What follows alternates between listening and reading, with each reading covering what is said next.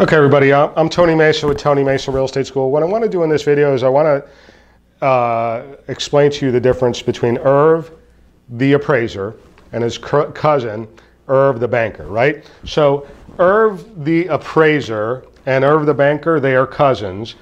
They look the same. I is equal to R times V, right? So written exactly the same way.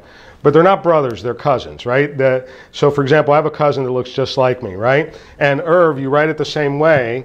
I is equal to R times V, whether you're dealing with IRV the Appraiser or IRV the Banker, right? But the letters mean different things, okay? So IRV the Appraiser, the I is the net operating income, the NOI. The R is the cap rate, and remember you have to use the cap rate as a decimal number, not as a percentage number, right? And then the V is the value of the property. It's IRV the Appraiser, you're dealing with the value of the property. IRV the Banker, the I stands for the interest, the yearly interest. It's a yearly interest, right? And then the interest rate written as a decimal number, and then the value of the loan. You're dealing with loans here with IRV the Banker, right? So what is it that happens? Mathematically, one number times another number gives you an answer. So I could tell you, 12 is equal to 3 times 4. That means that 12 divided by the 3 will equal the other number, the 4 that's being multiplied. Or 12 divided by 4 will give you the other number that's being multiplied to 3, right? So this is just a mathematical principle. In math, you could write it left to right or right to left, right? But whenever you have one number times another number and you get an answer, you could always take the answer and divide it by one of the two numbers that's being multiplied to get the other number that was being multiplied. So look here, IRV, I is equal to R times V. That means that I divided by R is equal to V. And that means that I, the answer, divided by V is equal to R, right? Now, what happens? Let's take, for example, IRV the Appraiser, right, as an example, right? Let's say that I say to you the following. I tell you that you have a gross income, so gross income of $60,000, and you have expenses of $20,000, and you have a cap rate of 10%.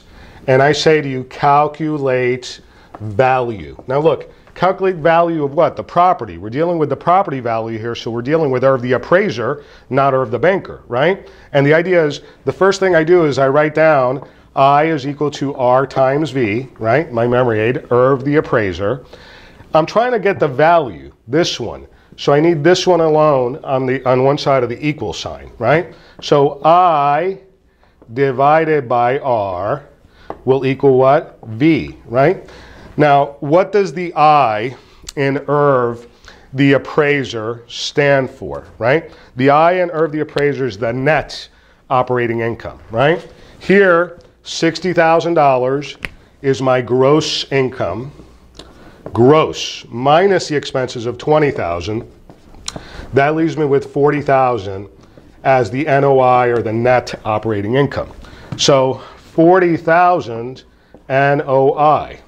Divided by what? The R, the cap rate. Now, I can't use the cap rate as a percentage number. I have to change it to a decimal number. 10 divided by 100, 0.1. So 0.1. If I take 40,000, the net operating income, divided by the capitalization rate, that gives me $400,000 as the value, right? So that's an example of using IRV the Appraiser, right? The idea is you're getting the estimate of value of a property using income capitalization. What do? You need to know this. The net operating income divided, not the gross income, the net income divided by the capitalization rate gives you the estimate of value, right? All right, now, what if I tell you the following, right? What if I tell you that you have a loan of $80,000, and I tell you have an interest rate of 11%, and I ask you to calculate the yearly interest on this loan, right? Well, look, there I'm dealing with a loan, so it's IRV the Banker, right? Same thing, I write down IRV, I is equal to R times V. Here, the I is the yearly interest. The R is the interest rate as a decimal number, and this is the value of the loan. So here, I don't have to change it because the I is a loan on one side of the equal sign. Whichever one you're trying to solve is going to be a loan, right, on one side of the equal sign. So 80,000 is the loan value, right? And the interest rate, what do I need to do with this number 11? 11 divided by 100, 0.11, right? 0.11. So if you take 80,000 times 0.11, you get $8,800. Now what is that? That is yearly interest, right? Yearly, right? Because what happens is in IRV the Banker, the I is the interest per year. So let's go through this again, okay? So you have IRV, it's written the same way, whether it's IRV the Appraiser or whether it's IRV the Banker, the same letters, but the letters stand for different things, right? And if you're dealing with property values, you're using IRV the Appraiser, right? If you're dealing with loans, you're using IRV the Banker.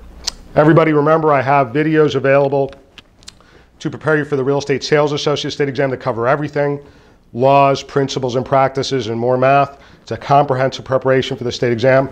I also have videos available to prepare you for the Real Estate Broker State Exam. Again, comprehensive, goes through everything. And you can visit TonyMesaRealEstateSchool.com. That's the website for more information. I also have the full online courses, Sales Associates online course and Real Estate Brokers online course. And thank you. Bye.